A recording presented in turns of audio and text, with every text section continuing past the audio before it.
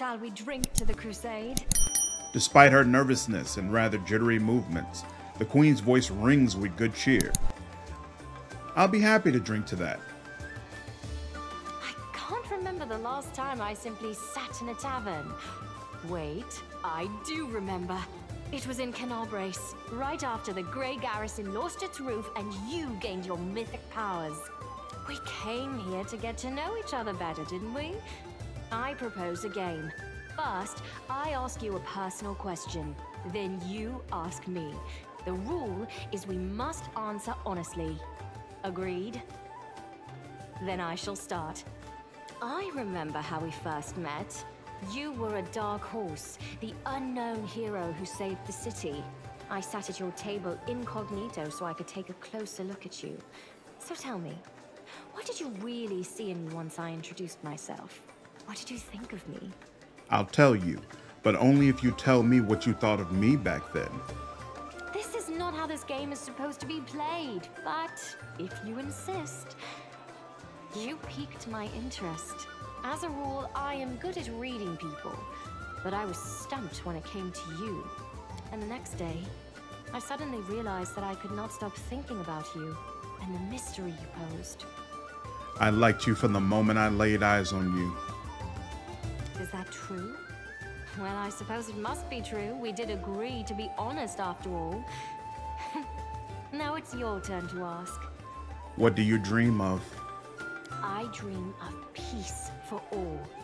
I dream of this war ending. I dream of a Golarion where there is less pain and injustice. But I suppose you were asking about something more personal. This may sound foolish, but I should like to stop being queen. Even for just a little while. After all, I've been queen for 100 years already. But no one can know of this dream. You must keep my secret.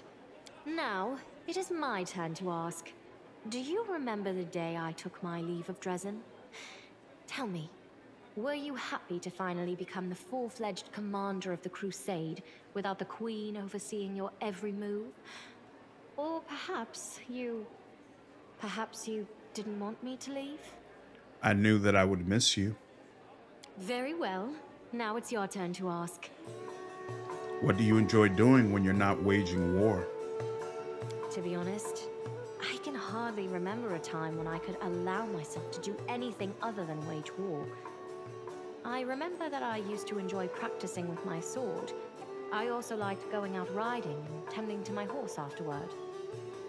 I loved meeting with friends in Nerosian's taverns.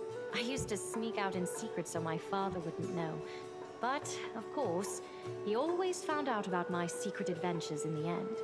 He never scolded me, but the look he would give me was enough to make my knees knock together in fear. Is it my turn to ask again? Then tell me, have you ever hated me? I know that you have forgiven me, but I cannot help thinking that I made you hate me by sending you to the Abyss on an impossible mission. When the storyteller told me that he had met you in Alushanera, I didn't know what to do.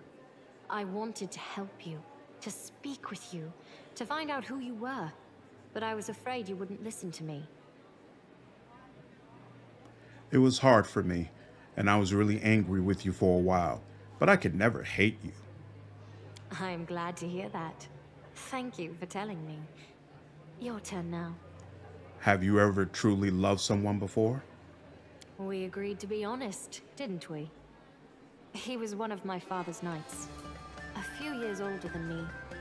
I was a young, innocent girl who had just come of age, and I fell madly in love with him. I was forever trying to contrive chance meetings with him in the palace. I always made sure to know which post he was guarding. I remember waiting for the night he would be stationed in the palace gardens. I remember my cheeks burning as I confessed my love to him. I remember our first kiss. And then my father died. I became queen, and my knight chose to abandon his position and leave. He told me that he did not wish to die young in some senseless war. My turn. How are the people in this tavern reacting to seeing us together? From where I am seated, I cannot see the entire room, and those people I can see are studiously avoiding eye contact. You're right. Everyone is sneaking glances at you and whispering to each other. Actually, no. Everybody is gawking at us, and I can't blame them. The Queen and the Commander drinking in a tavern together, that's not something they see every day. They'll be telling this story to their grandkids. Indeed. Why should we feel embarrassed? Now it's your turn. Take Galfrey's hand. Shall we go for a stroll, perhaps in the direction of my study? You can't ask that. It's highly improper. Blood rushes to Galfrey's cheeks and she chokes on her words. She yanks her hand from yours, drains her tankard, and then stares into your eyes. Let's go. Galfrey's lips brush yours, carefully, as if she is trying not to spook you, gently and a trifle awkwardly, the way a young girl kisses the person she likes.